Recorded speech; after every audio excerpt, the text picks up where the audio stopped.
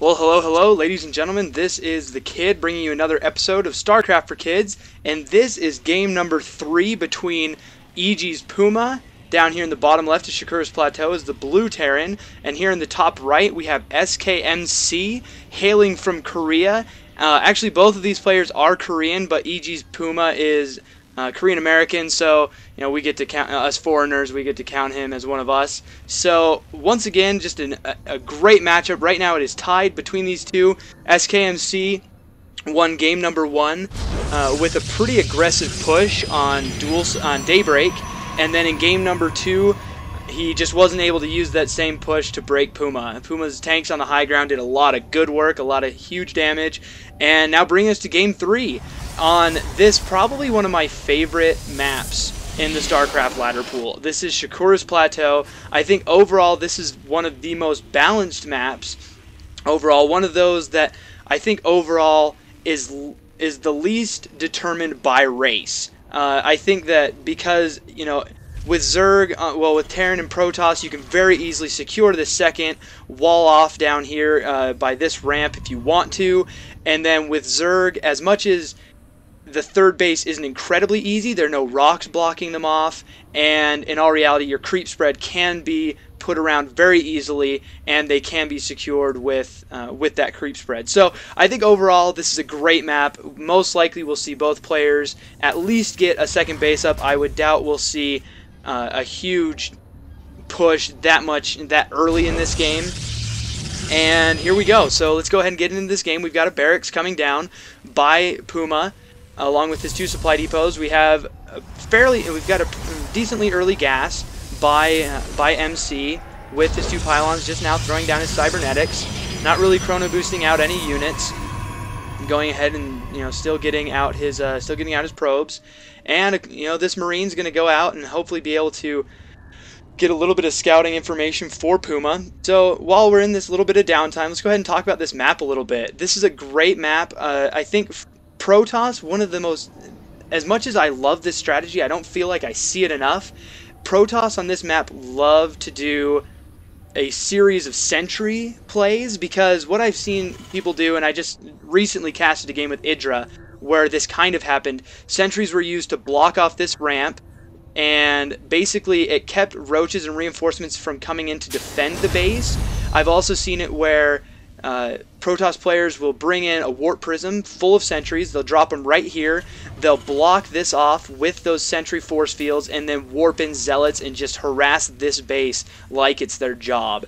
Now, it's not necessarily as effective against Terran because, especially if the Terran goes for some sort of bio where they're getting medics out, medvacs out, then they can obviously just lift off and go into the base. And obviously, they're just Terran with all their range units. They can deal with it a little bit better than Zerg can, but that's something that wouldn't be uncommon to see. Now, MC, he's going to go ahead and start this game like he has with most, where he gets out an early Stalker and Zealot to put on a little bit of pressure, just to make it so it's not so easy for Puma to expand, although he is throwing down this command center already.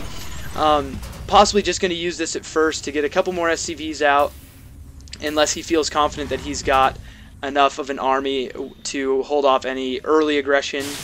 Going to go ahead and turn this into an orbital command basically immediately, get that energy started stockpiling up so that he can begin dropping mules and getting a lot of that extra income.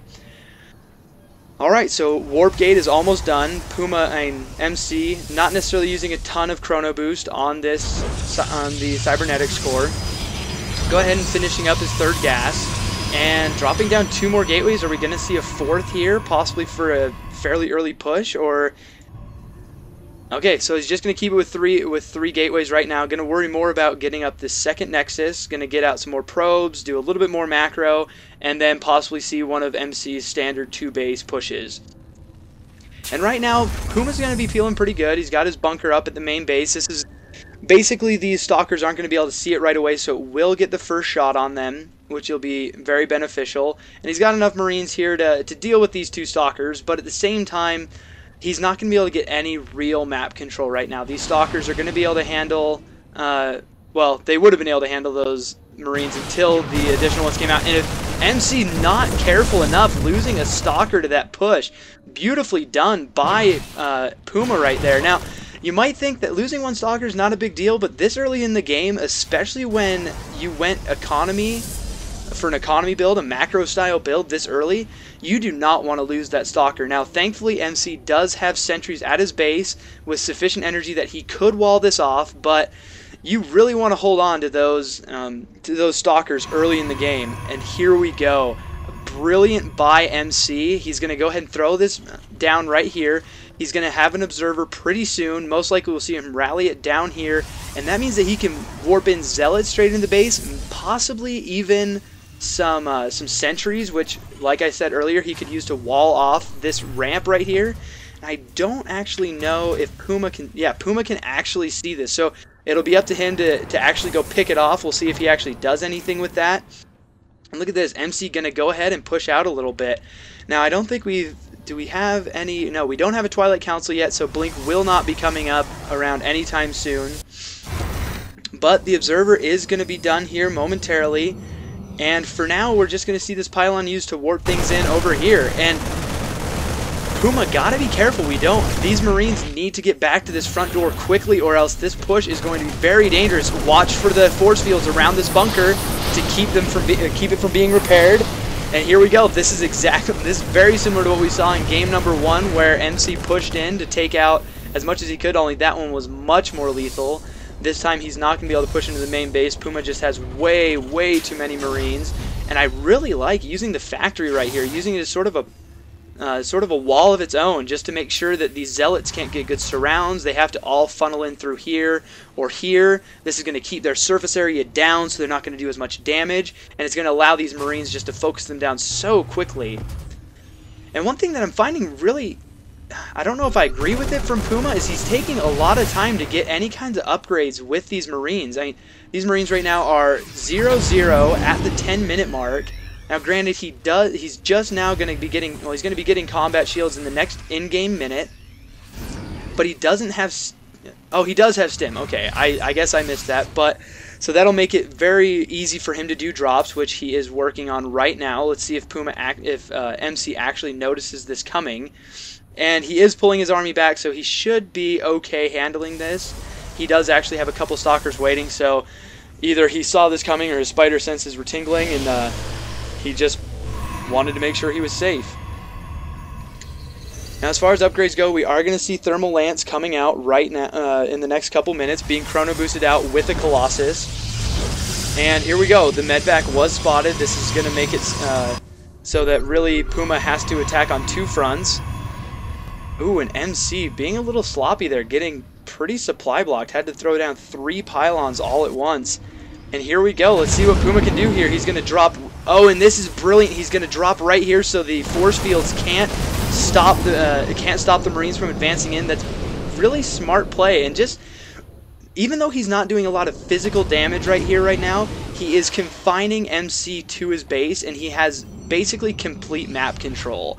And he's forcing MC to play very defensively. And all this time, he's building his third base. And now, for those of you who might be a little newer to StarCraft, maybe you're just having a hard time knowing how to expand, you're a little nervous to take your second or possibly your third base, this is how you do it. You go ahead, push out with an army, put yourself right on the front door of your opponent, and that's when you go ahead and throw down your third base. You want to make sure you know where their army is, so they're not going to pop in and take your base out right away.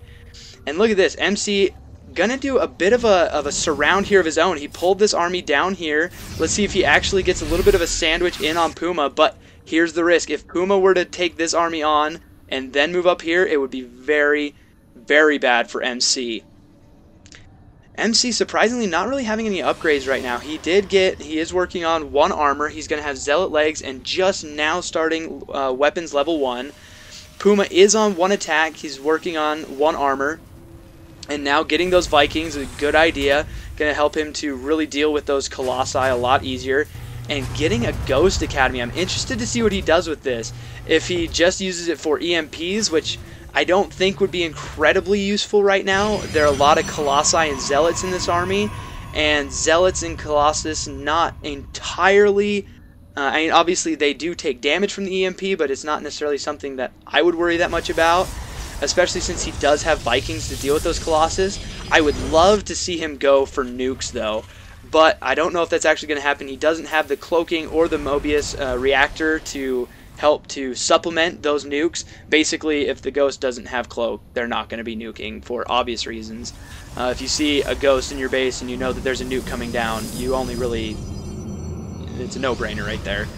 But anyway, so he's going to go ahead and turn this one into a this command center into a planetary fortress. It's going to make it a little bit tougher for MC to take this base out. And MC going to go ahead and take his third base as well. So pretty much right now, both players just kind of trying to keep each other at home and trying to find out how to engage each other. The key for MC will be using these sentries to really cut the army in half and then basically supplement the damage that these Colossi do. It'll make it harder for them to run away, and these Colossus splash damage will do a lot, will hit a lot more units at once. And this is a really dangerous looking army by MC right now. There are a lot of zealots in here, but he needs to make sure that he doesn't overextend.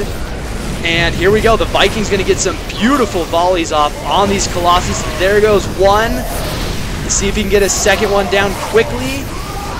And here we go, third one on its way down. Nicely done. Let's see how he holds this. He's got 3 Vikings left, still hammering away on this Colossus, getting 5 kills. And MC leaves the game as the final Colossus goes down. Beautifully played by our Terran player. Puma representing us foreigners beautifully, even if he is Korean. Holding that push nicely. You'll notice that, let's see, I'm going to go ahead and pull back that engagement just really fast. Just so we can, I think this is what made it so he could win this engagement.